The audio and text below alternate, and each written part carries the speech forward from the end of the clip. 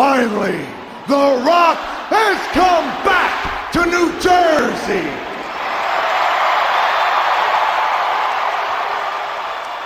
Just as sure as for the very first time Kevin Kelly, The Rock, stood right in this arena and called you an ugly hermaphrodite, is as sure as this Sunday night at Armageddon, The Rock will be in hell in a cell.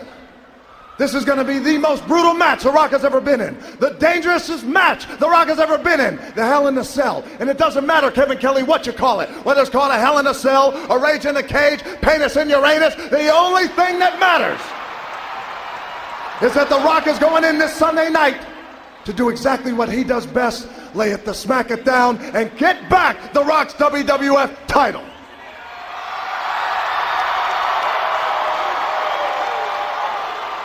And the fact of the matter is this, is that The Rock knows this Sunday night he has his work cut out for him. The Rock knows he's got 5 other guys he's got to compete with.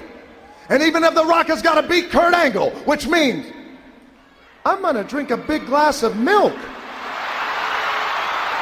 eat some chocolate chip cookies, and then maybe I'll take 3 Viagra.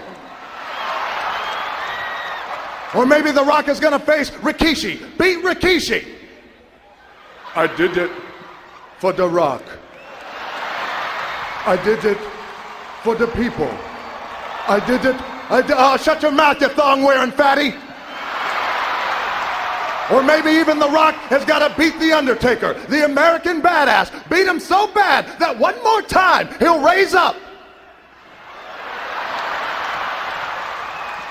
Rest in peace.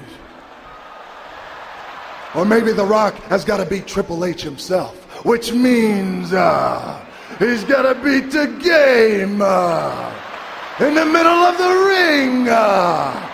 And he has a $2 slut for a wife. Oh, my. Can't believe he's saying this. Stephanie is not a... And there's one left.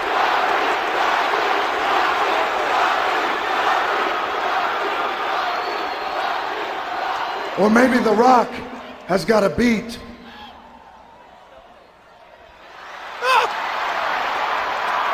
Stone Cold Steve Austin, which means I gotta get in my pickup truck, drink some Steve Weisers, listen to some Backstreet Boys. What? Backstreet Boys? And that's the bottom line, cause the great one said so. Backstreet Boys? Oh, Bridge Boys, maybe, but It's going to be every man for himself Sunday on pay-per-view.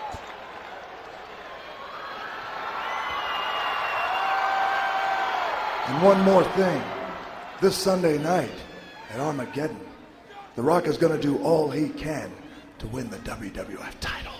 If you smell